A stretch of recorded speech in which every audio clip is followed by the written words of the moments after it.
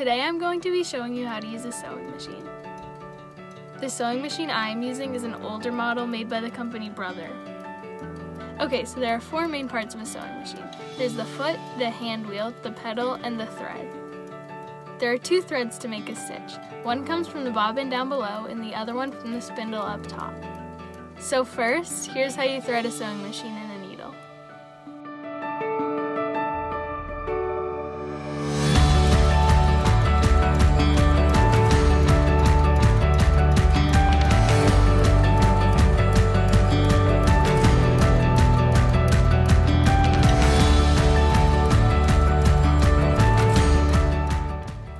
Make sure that your thread is under the foot and going towards the back.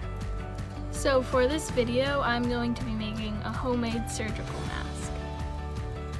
To start, you need two 7x7 pieces of fabric. I recommend using pinking shears so the ends don't fray. First, line up your two pieces of fabric and make sure they are inside out with the part you want to show on the inside.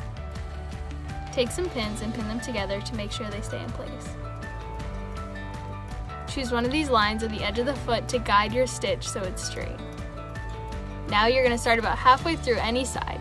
Also, make sure the foot is down every time you stitch. You can adjust that by the little lever by the needle. When you begin to stitch, lightly press down on the pedal.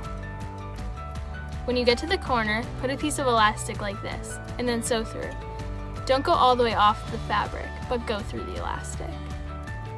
Once you get there, make sure the needle is in the fabric. You can adjust this by using the hand wheel on the right side of the sewing machine. With the needle in the fabric, rotate it 90 degrees. Sew almost to the end of this side. Now you need to reach back in and grab the elastic and sew through that. Once again, don't go all the way through the end of the fabric. Now, with the needle in the fabric, lift the foot and rotate it 90 degrees again. Sew almost all the way through this side and repeat the steps for attaching the elastic.